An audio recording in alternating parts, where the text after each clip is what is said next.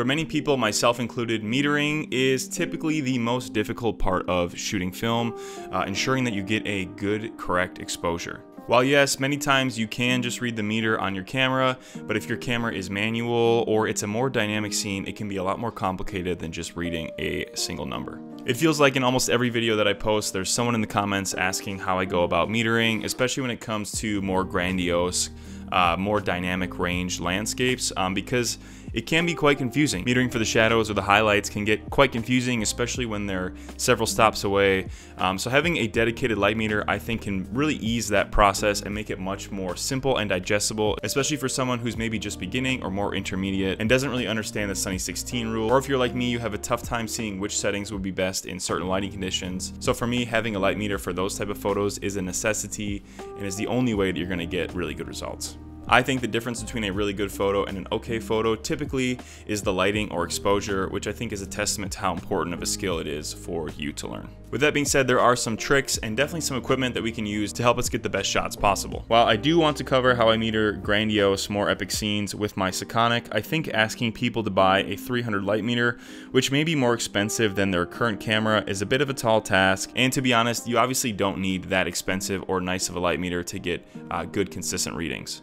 However, this incredibly small Astrhori, honestly, I don't really know how to pronounce it exactly, but phonetically, that's what it sounds like. Well, they've created a shoe-mounted light meter that comes in at a much more affordable price and is quite frankly just tiny. Because it is shoe-mounted, it's a universal light meter that will fit on virtually on any film camera, whether it be 35mm or 120. For my RB67, which is fully mechanical, metering can be a bit of a pain in the ass, and I figured this would be the best means of seeing how this bad boy does. It's the size of, like, I don't know, 3 poker chips or like 5 SD cards stacked up. I don't know why that's my metric of measurement. I don't really gamble, but that was the first thing that came to mind, despite this being rectangular and not a circle.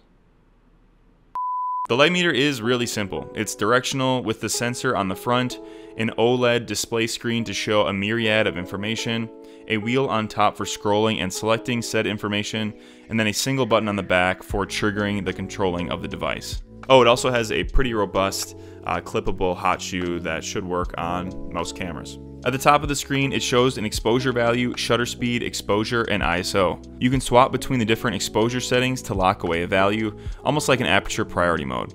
Additionally, you can have it adjust in real time, but honestly, in my opinion, it's easy to get confused when you're swapping through a ton of different values versus metering when you're ready and in control, so I never really ended up using that mode at all. Before we dive too much deeper into it, let's head out to Big Sand Dune State Park with my buddy Colin to shoot some portraits and some landscapes using this and see how it does. So I first shot a couple photos of him at his mom's lake house, but didn't really get too much footage of it. Despite seemingly how much light the green room had, the meter was actually reading f5.6 at 1/30th of a second, which with the RB mirror slap is far too slow. So I opted to shoot it underexposed slightly at f5.6 at 1/60th just to ensure that the mirror wasn't actually altering the image in any way, shaking it, or making it out of focus. With Portrait 160 and the already subdued overcast overhead light, I didn't have too much of an option, but honestly I'm happy with how these turned out. Off to a good start for the poker chips. We then made our way to the Lake Michigan shoreline, where there are these pretty cool large sand dunes nestled between the lake and the actual forest line.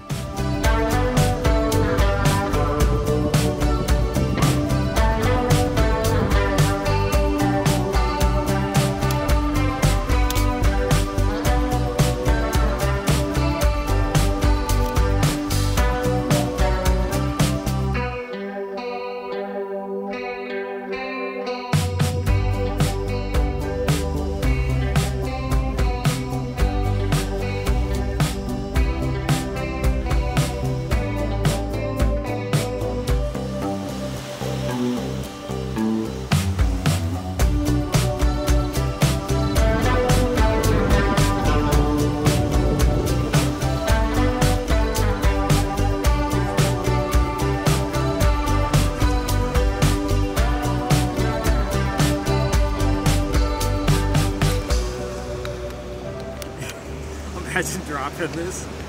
Oh. There's sand all over the inside. That would suck. That'd be the end of me.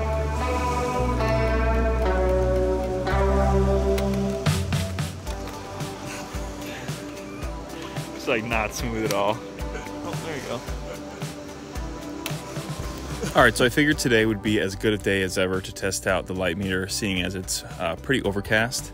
My whole objective is to pretty much just let the light meter do its thing and use the exact meterings that it's giving me to shoot the photos to see if the exposure is correct or not. Normally when I'm shooting, I use my Sekonic light meter and get enough information between the highlights and the shadows to determine some middle ground to shoot at to get the best exposure. But I think the best way to test this will be to just let it kind of do its thing and then see how much we'll have to adjust in the future. I just shot a roll of Portrait 160 in the RB67 and then loaded a T-Max 400 roll, but the sun is quickly setting, so we're gonna get cracking on some of these shots and see what we can get.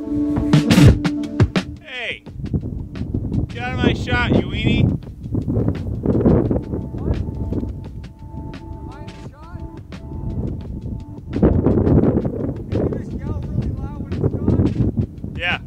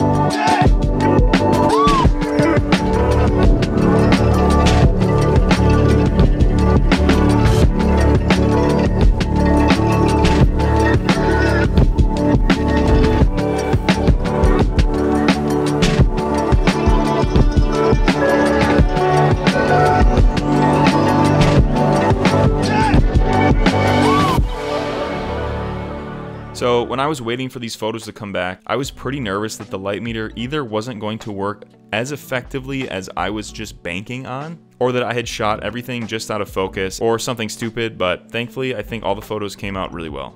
I think part of my anxiety that day attributed to thinking my Sekonic would see me walking around with the Muse and kick my ass. I've been so used to being super thorough with the Sekonic, metering for shadows, highlights, and then the middle gray to ensure that I'm getting a fully exposed, correct scene. But with this thing, obviously I just had to kind of shoot in a general direction and hope that it was accurately reading the scene based off of how much light was there.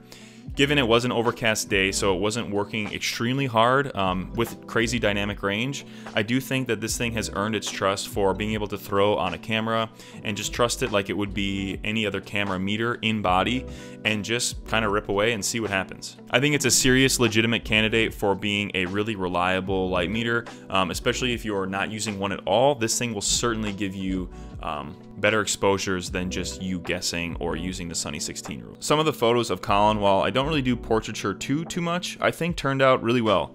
And being able to have the light meter equipped on the RB as we trekked out to the sands was really nice. Not having to carry the Sekonic around my neck and just be kind of bogged down with a whole nother process of metering, and just being able to push the button on this little guy, trusting that it would give me the reading, was kind of a definitely more relaxed process of shooting the RB67 than I'm used to. I can totally see this being super nice for me when I'm out in the mountains and I want to take portraits or macro shots of something, but I don't want to bring extra equipment on top of the massive RB. Every little ounce counts when you're lugging an RB on a hike, and even the difference between my handheld meter and this clip-on one, I think would make quite a big of a difference. I especially like these two shots of Colin, and I'm excited to shoot some more portraits this upcoming year on this bad boy with this light meter equipped to it. Just to be totally transparent, Astrhori actually sent me this to review, but it's not obviously a paid promotion or any ad or anything. They just sent it to see what my true unbiased opinion is, and honestly, I've been really impressed, and I think that these little light meters moving forward can be a really valuable tool for any film photographer, especially if you don't have a light meter as of now. I was honestly a little skeptical that I would find a use for it or could justify kind of replacing my Sekonic even just for one shoot to give it a test, But I think with its size, its price point, and its ability to get slotted on any camera, especially a big one like an RB that doesn't have a light meter, the use case for it, for me, goes up exponentially. And now, given that I've seen the photos back, I think that the light metering on it, again, granted it was an overcast day, so it wasn't the most difficult situation. It really did impress me, honestly. Like I said, when I was shooting it, I just pointed it, metered it, and then would just shoot it at that to really see if, you know, using it kind of haphazardly or spontaneously would still render good results. As I know, many people who are just starting using film or using a dedicated light meter, it can be confusing metering. With that being said, I'm excited to give it a shot in some more grandiose, epic landscapes, especially when I'm headed out west to the Rockies. I think testing this when the highlights and shadows are 5 or 6 stops apart would be a true test to see what this thing actually can do for metering in those more dynamic scenes. With that being said, Astrhori actually hooked us up with a discount code, so if you're interested, make sure you check it out down below and pick these one up using that code. So let me know what you think of this little light meter down below. I know I've seen some other companies come out with some similar ones, and I think that this style of light meter can be really easy to get into for someone who doesn't really know what they're doing when it comes to using a light meter. Especially as film photography gets more popular, seemingly the light meters are getting more and more expensive for the nicer ones that, in my opinion, are the most worthwhile. Whereas this thing comes at a really affordable price, is super versatile, and is obviously super tiny. Otherwise, that's gonna wrap it up for this one, guys. Let me know down in the comments if you use a dedicated light meter and what brand you use. I'm always interested to see what kind of equipment you guys are using, and you guys always bring something new to my attention that I didn't know prior to the video. Otherwise, that'll wrap it up for this one, guys. Thank you so much for watching. Stay safe, stay shooting. See you in the next one.